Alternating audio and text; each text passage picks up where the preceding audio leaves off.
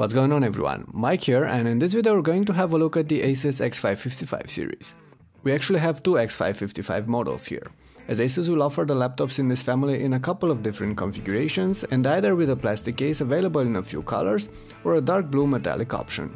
Choosing one over the other is mostly a matter of personal taste and somewhat a matter of budget, as the aluminum covered models will be slightly more expensive and only bundle higher end hardware. But except for a few configuration differences, the two variants share most of their features and traits. This X555 laptop start at about €500 over here, or $500 in the US, and that puts them in the affordable notebooks category. They do pack Intel Haswell hardware, but some corners were cut in order to meet the lower price point. For example, there are only HD screens with TN panels on these computers, there's no backlit keyboard, and there's only an average sized battery. But even so, the overall package isn't bad at all. Both laptops look alright and are fairly well made. The plastic version comes with a textured lid cover and a silver interior visually cut in two distinct halves. The palm rests with a brush finishing and the area around the keyboard with a slightly different texture. The metallic version feels more premium and stronger, as it won't flex as easily as the plastic model, but at the same time the aluminum hood shows smudges and finger oil. The interior is cast from a single piece of smooth metal which also stretches around the edges. This aside, the two X555s share the same hinge design, the same matte plastic bezel around the display and the same underbellies. Unlike the previous X550 laptops though, these ones only offer quick access to the memory module and not the hard drive, while the battery is no longer removable and the cooling solution no longer blows hot air towards the left side, but through the grills hidden behind the display's hinge as we've seen on some higher-end Asus laptops before.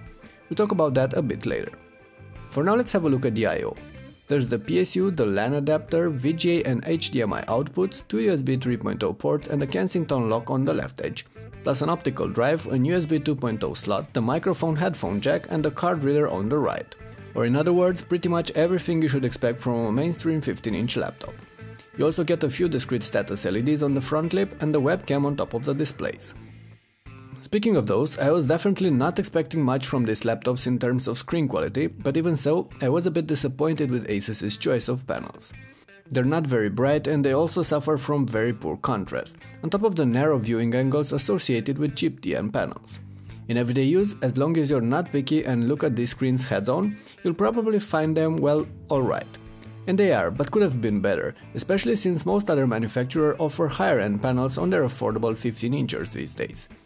I'll tell you more about these screens in the written review available on tlbhd.com, it's the first link in the description. Anyway, let's move on. There's not a lot to complain about the keyboard and the trackpad. Both models feature the same key layout and design with a numpad area and rather cramped directional keys, a layout we've seen on many other Asus laptops before. There's no backlighting system, and the actual keys do feel somewhat cheap, plasticky, but overall I'd say the typing experience on these X555s is okay.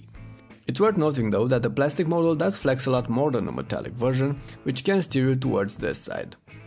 The trackpads are identical in size but actually feel different. The one on the metallic X555 is smoother and is surrounded by a nice beveled edge, but is quite noisy when it comes to registering taps and physical clicks, while the one on the plastic model feels somewhat harsher, but is quieter. Both perform well in everyday use though, responding fast and accurate to my swipes, gestures and taps, so I'd say you should be happy with either variant. Hardware-wise, Asus plans to offer these laptops in more than a dozen different configurations, with either Core i3, i5 or even i7 Haswell processors, 4 to 8GB of RAM, 500GB or 1TB hard drives, and options for Nvidia GT 820 or 840 graphics, or no dedicated graphics at all. They'll range from about $500 for the cheapest configurations up to roughly $800 to $850 for the top options. We do have two different models here, one with a Core i3 and another with a Core i5 CPU, both with Nvidia 820M graphics, and I've put them to test in order to see how they fare with everyday tasks, how well they score in benchmarks, how well they handle video content and how well they can run some modern games. It's difficult to include all these details in the clip though, but you can read my detailed impressions and results in the written post on tlbhd.com. I will however add that these two run fairly cool and quiet even under load. Hot air is blown out through the grills behind the hinge towards the screen, and even if the Core i5 model does reach somewhat higher body temperatures, there's not much to worry about in daily use. You'll also hear the fan inside when running games, but the speakers are actually loud enough to cover it easily. In fact, they are quite punchy, although the sound coming out of them is mostly average. In fact, that's how you could probably summarize Asus's X555 line. Average. These laptops are not the cheapest in their category or the fastest, and they don't even pack the best features. But so far they do check most of the right boxes. There is, however, one more thing I don't like.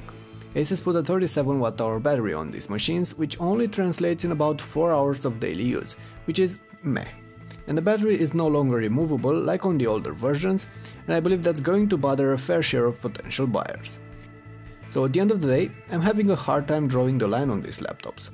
On one side there's the metallic option, which is a novelty in the X500 line, but at the same time closely priced to the slimmer VivoBook V551 or the more versatile Transformer-Book Flip TP500 series.